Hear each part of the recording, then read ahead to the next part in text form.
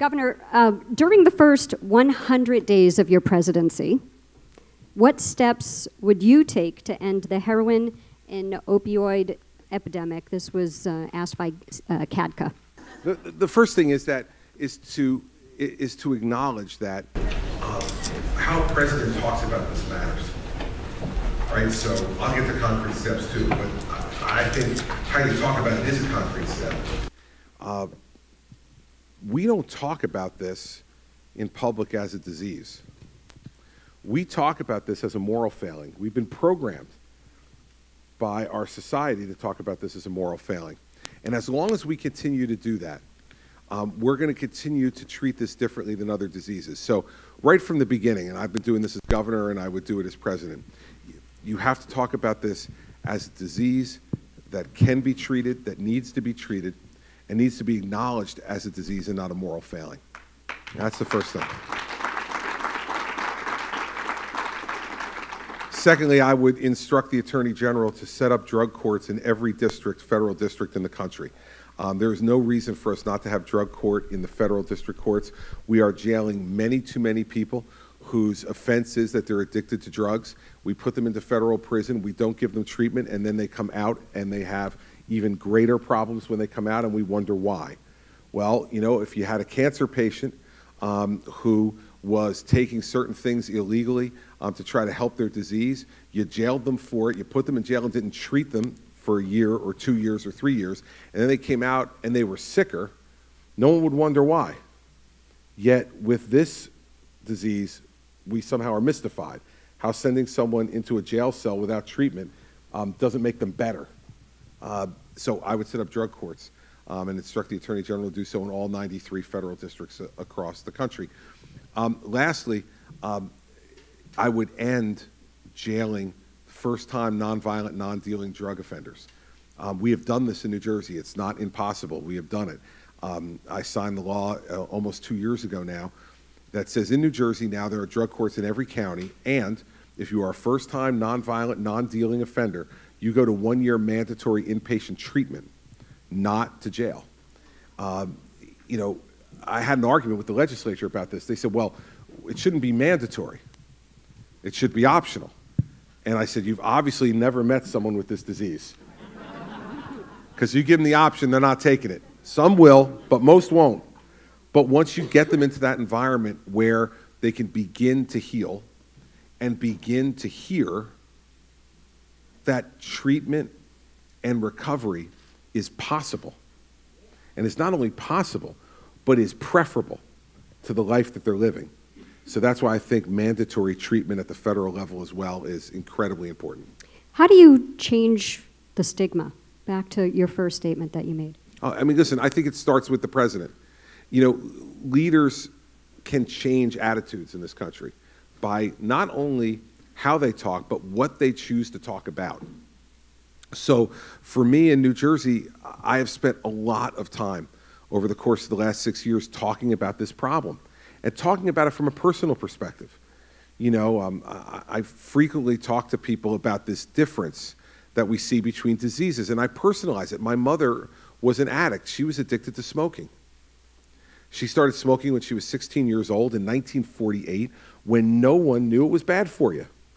It was the cool thing to do, and she did it, and she became addicted. And I watched my mother over her entire life struggle with trying to stop smoking. Once she knew it was bad for her, when she was pregnant with me and my brother, she smoked throughout. She didn't want to. She couldn't stop. And she tried gum and patches.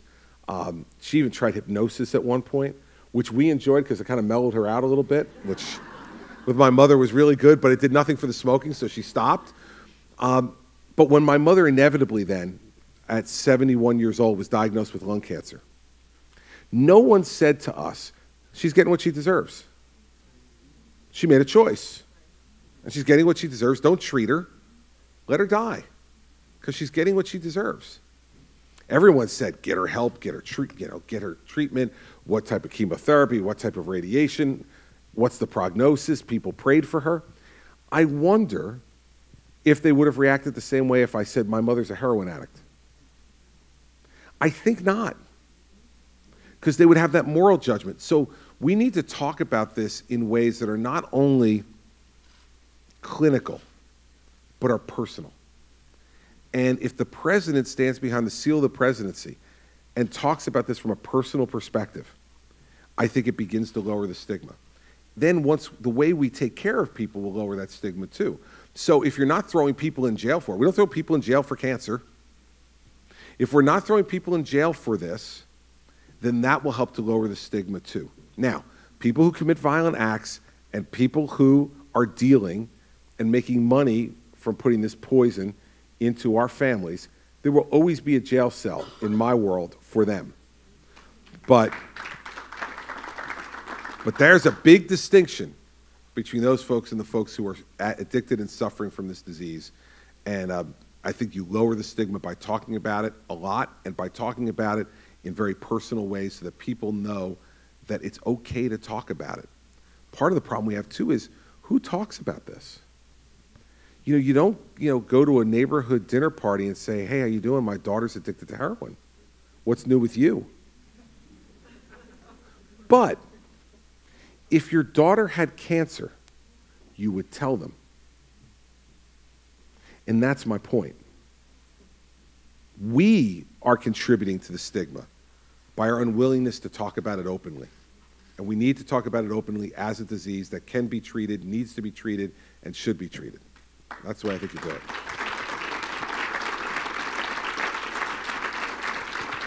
The next question is submitted by the American Academy of Addiction Psychiatry. Uh-oh. Sorry. You know. Don't blame the messenger. That's all right. I just went to law school, that's all. So I don't know if I'll understand this, but let's give it a shot. All right. The private recovery treatment industry is quite often very expensive to the average family, even with insurance coverage.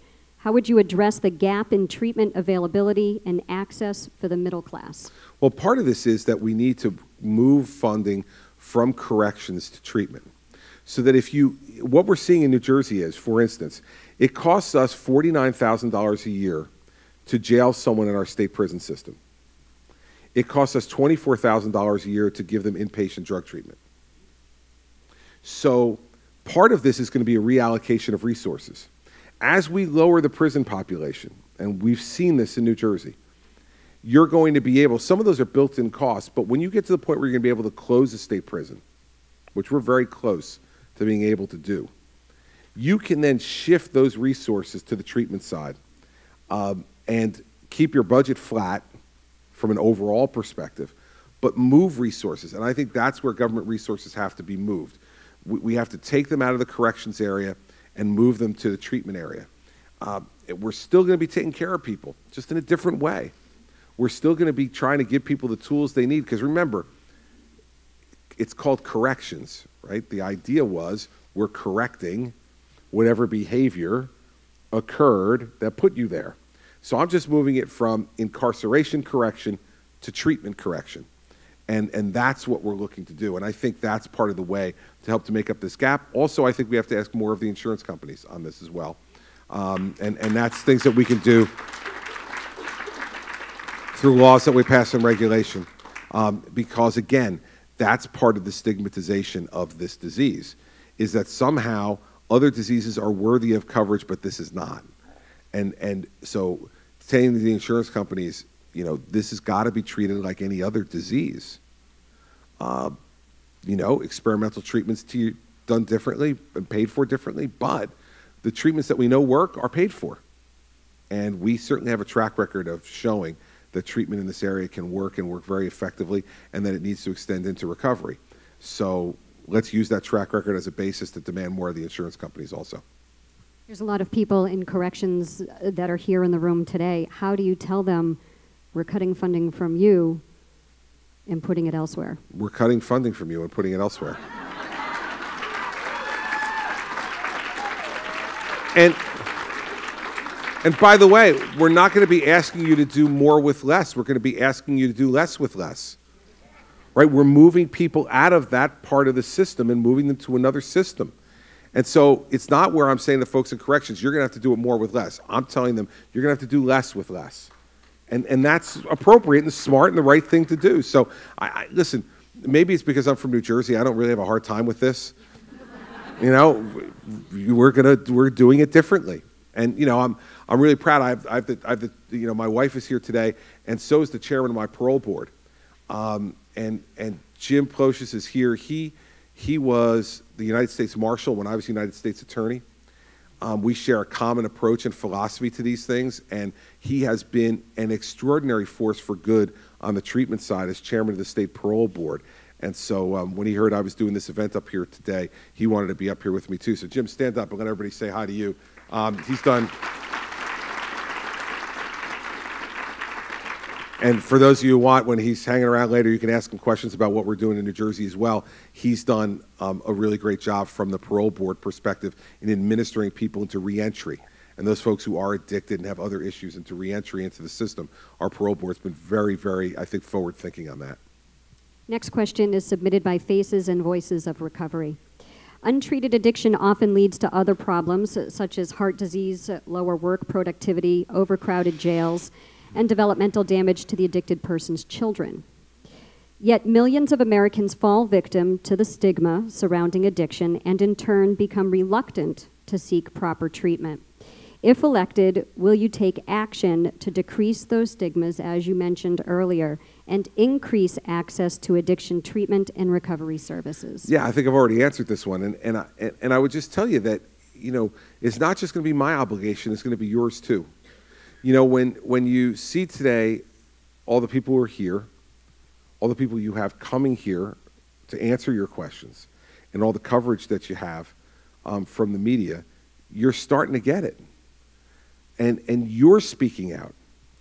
The parents, the children, the brothers and sisters, the friends of people who suffer from this disease are starting to speak out. And so a president can lead in that direction, do the things that I've already talked about, but also part of a president's job is to recruit followers to this cause and to have those followers be vocal and to have those followers push the president when the president isn't doing enough. I'm sure when I'm president, I'm going to get distracted by a few other things, right? And I need folks like you who are part of the cause that we've all worked on and developed together to continue to keep me and my administration focused on this as a priority. I hope that I'll always keep it focused that way, but I can't guarantee every minute of every day I will. And you need to be part of it. So the lowering of the stigma is also about your voices. And you know, it could be a chicken or the egg kind of argument at times. But you've got to have the courage to speak out. And if you're here, you already do. So I'm preaching to the converted, but it is very important. It is very important that we do this together and speak out about this together. That will be the only thing that will lower stigma, because it's the only thing that ever has lowered stigma, is the fact that society begins in larger and larger numbers to speak out in a different way about a topic that previously was stigmatized. And that's the way you get this done. Council of State Governments Justice Center. Next question. A 2012 report by the National Center on Addiction and Substance Abuse at Columbia University found that the vast majority of people in need of addiction treatment do not receive anything that approximates evidence-based care. In many places, someone qualifies as an addiction specialist simply because they have battled an addiction themselves. What will you do to improve the likelihood that when an addict is placed in treatment, that treatment is effective? Well, those are two different questions, right? I mean, you're drawing a direct line between the qualifications of the person providing the treatment to the effectiveness of the treatment. And I think that's partially true. But we also know that we have seen friends of ours, neighbors of ours, who have gone to great places for addiction treatment, and treatment has not been effective. So let's not make it a causal relationship solely. So yes, I think as you get more government money involved in this, unfortunately, there's going to be more government regulation. I say unfortunately because often that is a problem. In this instance, I think it might be helpful because for folks to have certain qualifications and background and experience to be able to provide this treatment helps to take some of the charlatans out of this business, the real ill-intentioned folks, and some folks who are well-intentioned but just not well-prepared. But let us always remember that This is about the patient. And the patient and their family has to be buying into this as well. They could have the most wonderful, progressive treatment that our current knowledge allows us to provide.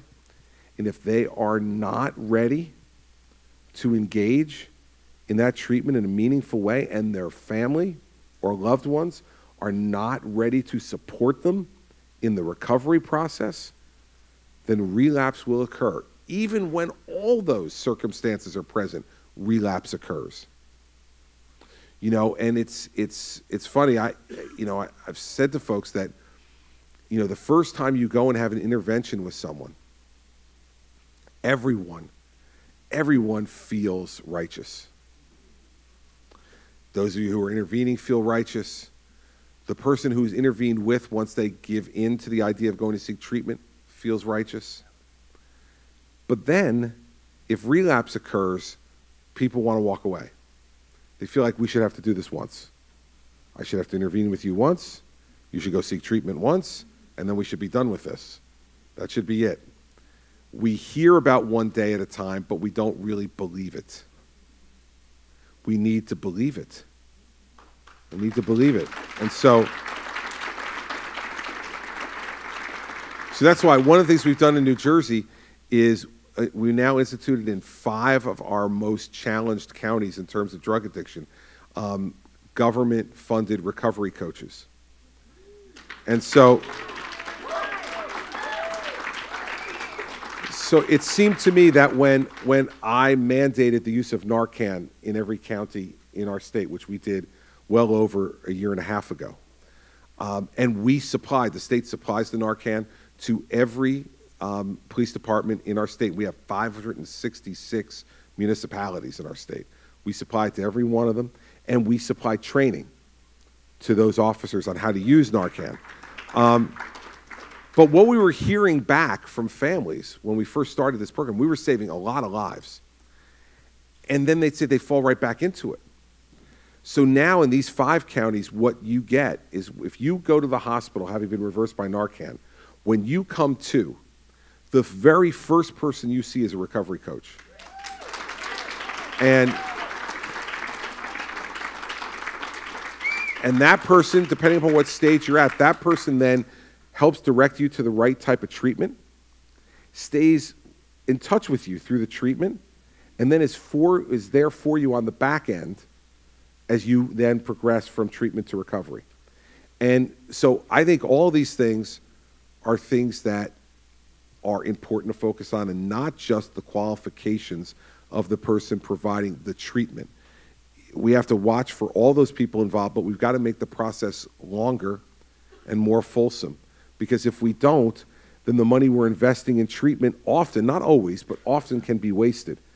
And then we discourage and dispirit the family members who have been brave enough to intervene and do the things they needed to do and the sacrifices they've made to get their person in their family or their friend treatment when, in fact, they relapse, and then we begin to get discouraged and don't engage in the same way. Katka, they want to know if you support increased funding for drug and alcohol prevention programs in all of the nation's schools and communities to address the problems of prescription drug abuse, illegal drug use, and underage drinking. Yes and no. I have to tell you that I think that really starts and is most effective at home. I do think that schools should play a role in this and be talking about it in the context of good health and appropriate conduct. I don't know that we need increased funding for this. It's going on in many, many places. Some of it government-sponsored, some of it charitably sponsored. You know, we have an enormous DARE program in our state that has been supported both with government funding and with charitable funding as well. I think that, part of the prescription drug problem is one that government has to be more aggressive on themselves. For instance, a year and a half or so ago, I went to the Medical Society of New Jersey. We had a voluntary program where doctors who were writing prescriptions for opioids could be in a registry so that we could keep track and try to prevent the doctor shopping that goes on so often by addicts who are going from doctor to get their opioids. We only had about 27% participation when I went and gave this speech at the Medical Society. And what I did was I went to the Medical Society and said, you all tell me you hate government regulation. You all tell me you hate government mandates. And I said, yet I set up a voluntary program for you to participate in, and only 27% of you participate. So here's my deal. Either you get people to participate in this thing, or I'm going to mandate it. We're now up to over 80% participation voluntarily. Now, some people, that's called New Jersey voluntary, but nonetheless, it's still voluntary. And we need to be doing these things on that end as well. It's not just enough to talk to these young people about the prescription drug issue and problem. We need to stop these physicians. I'll give you one example that's personal to me. Not this summer, but the summer of 2014, our oldest daughter, Sarah, was 18 years old at the time. She got 2 wisdom teeth taken out. The doctor wrote her a prescription for 30 Percocet. 30 Percocet for 2 wisdom teeth. I mean, I looked at her and said, like, take an Advil and go to sleep. All right? Like, I'm not letting you take these Percocet. You talk about stigma before, and we're talking about how to be most effective. I mean, we've got to sit on the medical profession in this country because they are writing these prescriptions much too freely. There is no reason an 18-year-old girl needs 30 Percocet for having 2 wisdom teeth out. No reason. And yet they have the absolute unfettered authority with a prescription pad to do this. And you wonder, I certainly do, whether part of their incentives for this is financial. Yeah, right? I'm trying to be nice now, come on. I have this reputation. I'm trying to be nice, okay? But I think we really need to be looking at that when you talk about that overall question. It is not just about more funding to prevention programs in schools where we tell kids this. We shouldn't be handing an 18-year-old kid 30 Percocet and thinking everything's going to be okay. I don't care how much prevention I give them. Because a doctor just gave that to them. And we've taught them that doctors are there to help them. So why would my daughter be wrong to take it? What would she learn in school that would tell her not to take it? She'd say, well, the doctor gave it to me. I didn't go buy it on the street. The doctor gave it to me. So this is a more complicated issue than just that. We need to push on the other end as well to say to the medical profession, you are hurting, not helping, when you don't thoughtfully use these narcotics. And I think we need to push on that more than we need more money for prevention programs.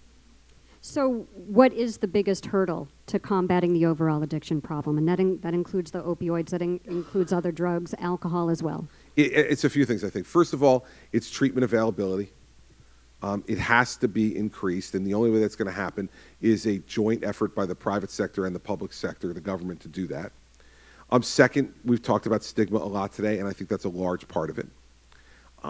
I think the third piece that we have to think about with this is our own attitudes towards relapse. We have to expect that relapse is going to happen, and we can't see it as a permanent failure, but we need to see it and talk about it as another step on the road to recovery. An unfortunate one that we would hope to prevent, but those are hurdles. And I think for me, the last one I'd mention is that, even when you get treatment availability, even when you're lowering stigma, even when you're accounting for relapse, the last part of this is getting buy-in from our communities about the fact that having a treatment center in your neighborhood is akin to having a hospital in your neighborhood. No one objects to having hospitals in their neighborhoods, but they do object to having treatment centers in their neighborhoods. That's another hurdle, because the private sector at times is having problems in zoning places like this and getting neighborhoods to be willing, because they say, oh, we're going to have drug addicts in our neighborhood. You know, you can have sick people in your neighborhood who are going someplace to get help. And getting us to the point where we're not worried about that stuff is important. And I just thought about one more. Mixed messaging has to end. Okay, we've got to stop with this recreational use of marijuana being okay in this country. I mean, you know, like, I feel at times that, you know, I'm not a lone voice on this, but I don't hear it nearly as enough as I think we need to. I mean, I went to Colorado for the second presidential debate, and I had a student, we were at University of Colorado at Boulder, and I had a student say to me, "You're wrong on marijuana," you know, as I was walking through this labyrinth to get into the debate. And I turned and looked at him, and I said, "Listen, man, I'll make one thing clear to you." I said, "I'm going to be president of the United States, so get high now." Get high now. Because when I'm president, you're not going to be able to, all right? Not, you know, from some, you know, pot shop on the corner in Boulder, Colorado. When I was there in Colorado, Mary Pat and I read a story in the paper. They had a summit, a K-12 education summit in Colorado, where the parents and the administrators determined that the #1 public education challenge in the state of Colorado today is marijuana.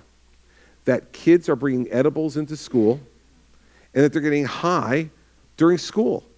And like, listen, physics and math were tough enough for me straight. I were ever high, I would, no hope. Like, no hope, right? I mean, we're sending mixed messages, everybody. And quite frankly, it's less my generation than the ones that are just a little bit older than me. You like children of the 60s, right? I was born in '62, so I missed that fun. You know, I got into the '70s when life became a little weirder in different ways. But you guys are sending mixed messages. You smoked pot when you were in high school and college because you were cool and you were flower children and you were for peace and love and all the rest of that stuff. I read all about it.